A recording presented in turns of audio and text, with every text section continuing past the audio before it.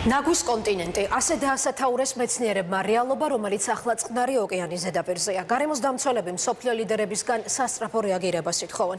ექსპედიციამ, რომელიც წყნარი ოკეანის ზედაპირს 2 თვის განმავლობაში წმენდდა, დაადასტურა, რომ ოკეანის დაბინძურების მაჩვენებელი ახლა საგანგაშო ნიშნულზეა. წყლის ზედაპირი სხვადასხვა საყოფაცხოვრებო ნარჩენითაა სავსე, მათი დიდი ნაწილი კი პლასტმასის ნარჩენია, რომელიც ოკეანის ეკოსისტემას გამოუსწორებელ ზიანს აყენებს. და ეს მაშინ, როცა მთელი მსოფლიოს მასშტაბით პლასტმასის მოხმარების და წარმოების დონე სულ უფრო იზრდება. ჩვენს რეპორტაჟში ნახავთ, რა სწყვება ადამიანი, რომელმაც 9 კაციან ჯგუფთან ერთად წყნარ ოკეანეში სპეციალური კვლევა ჩაატარა.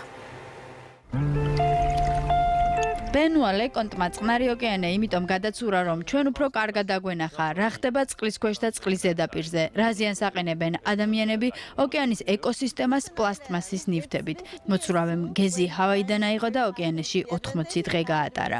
წყნარ ოკეანეში ცურვა ნამდვილად არ არის ის, რისი გაკეთებაც აუცილებლად მჭირდებოდა. ეს ის არის, რისი გაკეთებაც მთელი გულით მინდოდა. ამაზე დიდხანს ვფიქრობდი. ასე მგონია, რომ ამ გზით უფრო ახლოს ვარ ბუნებასთან. ამბობს, რომ ცურვა მისთვის ახიფათო არ იყო, რადგან მანევრირებას ახერხებდა. ეცვა სპეციალური სამოსი, რომელიც მიკროპლასტიკის გადაყლაპვისგან იცავდა.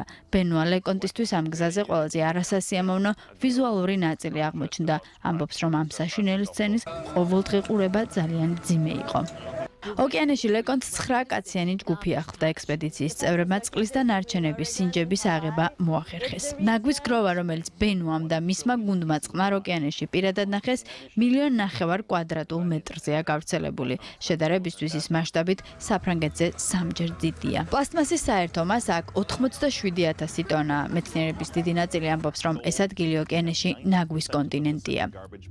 ეგრეთ წოდებული ნაგვის კონტინენტი სავსეა ბოთლებით, კონტეინერებით, მეთევზეების ბადეებით, სხვადასხვა საყოფაცხოვრებო ნივთებით და ეს მხოლოდ ის არის, რაც შეუიარაღებელი თვალით არის შესამჩნევი. წვრილ ნაწილებად გარდაქმნილი პლასტმასი კი ოკეანის სიღრმეში ილექება. ამ მძიმე სურათის ფონზე ჰოლანდიელმა მეცნიერებმა ცურავი მოწყობილობა გამოიგონეს, რომელიც ხელოვნური ჯებირია ოკეანეში ჩაყრილი ნაგვისთვის. ჯგუფმა ოკეანეში 2 თვე გაატარა. 600 მეტრის სიგრძის მოწყობილობის დახმარებით წყნარი ოკეანიდან 60 კუბი-მეტრი პლასტიკური ნაგავი ამოიღეს.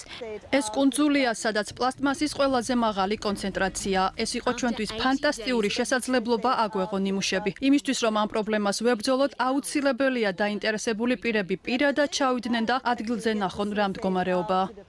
ჯგუფის წევრები ამბობენ, რომ ანალოგიური წმენდდა 5 წლის განმავლობაში მუდმივად რომ ჩატარდეს, ოკეანეში ნაგვის დონე მხოლოდ განახევრდება. ჰოლანდიელ მეცნიერთა ჯგუფი აპირებს, რომ პროექტის დაფინანსებისთვის იბრძოლოს. ამ ეტაპზე ოკეანეში მათი მხოლოდ 1 დანადგარი მუშაობს. ეს კუნძულია, სადაც პლასტმასის ყველაზე მაღალი კონცენტრაციაა. ეს იყო ჩვენთვის ფანტასტიკური შესაძლებლობა აგვეღო ნიმუშები. იმისთვის, რომ ამ პრობლემას ვებრძოლოთ, აუცილებელია დაინტერესებული პირები პირადად ჩავიდნენ და ადგილზე ნახონ რა მდგომარეობაა. ვიდრე მეცნიერთა ერთი ნაწილი ამ პრობლემის მოგვარების გზებს ეძებს, სხვადასხვა კვლევები ამბობენ, რომ მსოფლიოს მასშტაბით პლასტმასის მოხმარების რაოდენობამ 320 მილიონ ტონას მიაღწია და ბოლო 10 წლის განმავლობაში პლასტმასის წარმოების მასშტაბი საგრძნობლადაა გაზრდილი.